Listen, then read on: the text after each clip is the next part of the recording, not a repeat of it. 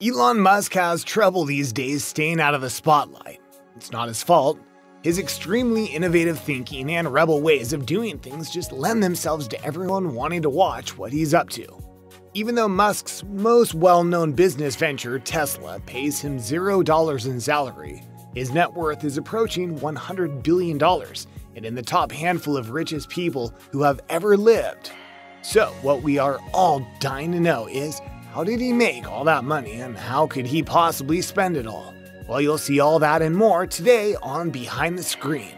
In the beginning, despite the appearance of ease and seamlessness in Musk's current efforts, getting his massive fortune and impressive career off the ground took some serious effort and grit. As a teenager, he worked several manual labor jobs like chopping wood and shoveling grain. While his $18 an hour wage in 1989 wasn't too bad, it was certainly a far cry from the $48 billion that Musk made between March and August of 2020. I'm not a mathematician, but I'm pretty sure you can't do that on $18 an hour. But alongside these hourly jobs, Elon was also laying the groundwork for his entrepreneurial path. By the age of 12, he had already taught himself to code and sold the source code to a video game for $500. He also figured out a quick way to make rent while studying at the University of Pennsylvania by transforming the frat house into a speakeasy on the weekends. In addition to running the underground party ring, Musk also built and sold custom computer parts to fellow students that turned out to be both better and cheaper than what they could buy off the market at the time. And just a few short years later, Elon Musk sold his first company for over $300 million, giving him the capital he would need to become the world changer he was destined to be. A trend you'll notice with Musk is a clear pattern of reinvestment of profits.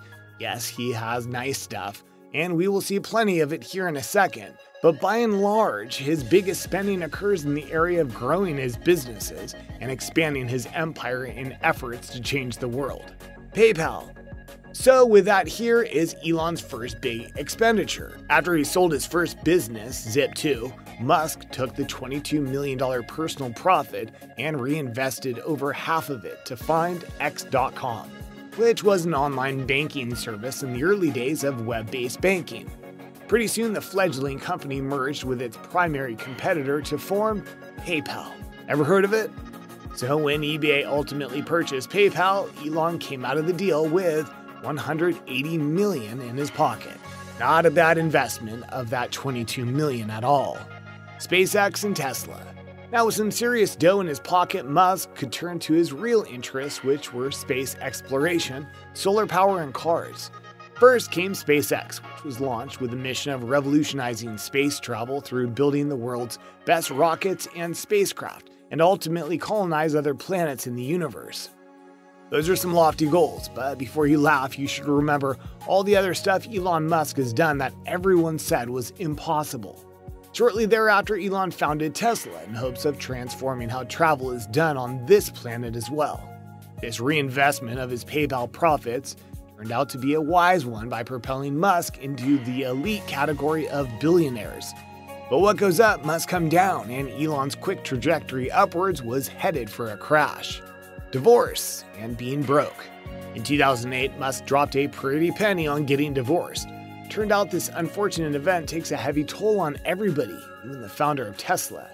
The year after that, Elon reportedly ran out of cash and had been living off of loans from friends while trying to keep his companies above water. While discouraging, of course, Musk had been here before. He'd spent in time the trenches living off of metaphorical beans and rice while sleeping in the office and coding all night long. So he kept plowing ahead knowing that a rebound would come. And in 2012, after taking Tesla public, Musk's net worth registered at $2 billion. That's continued to multiply ever since. Houses. After becoming a billionaire, Elon dropped over $100 million on residential property in California. Much of it was purchased without any real plans to live there. Maybe he was just trying to control who his neighbors would be. For example, he purchased the house of actor Gene Wilder, seemingly in efforts to prevent it from being torn down.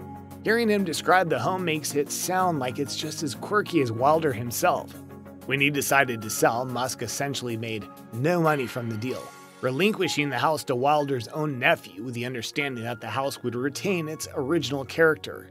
Sold for just over $250,000 more than it was purchased, after taxes and fees, and all that Musk made no profit other than to preserve this strange little home of one of his favorite actors.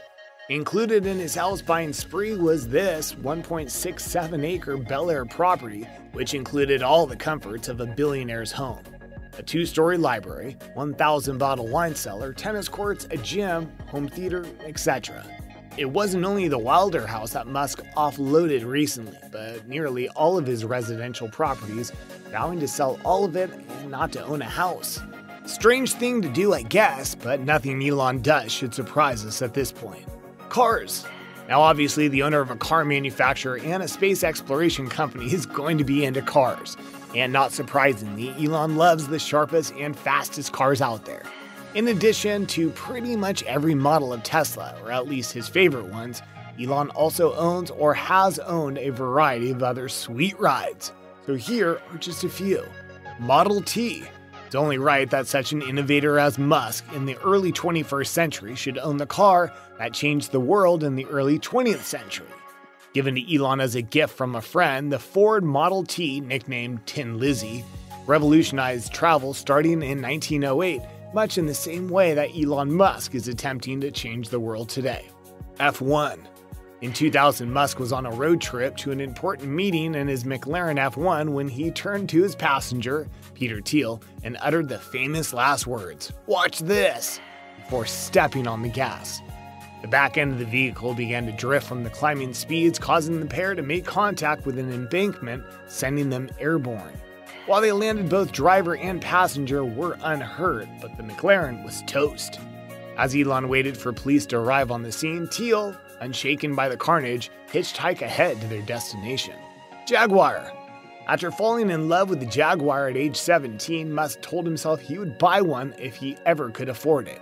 So after making his first $22 million paycheck, he marched down to the dealership and got one. Apparently, it wasn't in the greatest condition and broke down before he even got home. Lotus Esprit. The amphibious vehicle featured in the James Bond film The Spy Who Loved Me is a Lotus Esprit. Elon reportedly paid over $997,000 for it and has plans to upgrade the vehicle to be able to drive underwater in real life. I don't think he's kidding. Well, there you have it, how Elon Musk makes and spends his billions. Now, before we go, make sure you hit the subscribe button and give this video a like if you enjoyed what you saw here today. And we'll see you right back here in the next great video on Behind the Screen.